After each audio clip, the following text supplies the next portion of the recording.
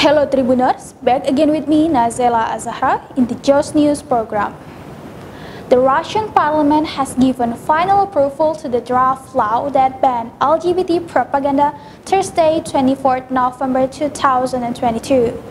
The draft law significantly expands restriction on activities deemed to promote gay rights. Associated Press reports. After the Russian parliament agreed, this rule is still not valid. The legal process still requires approval from the upper house and the Russian Federation Council. As for the last step, the signature of President Vladimir Putin will legitimize the rule into law, which is then legally valid. Once passed, the draft law would ban all advertising, media, and online resources, including films and theatrical production, deemed to contain LGBT propaganda. The word propaganda is considered by the Associated Press to be a rubber diction because it is not explained in a rigid way.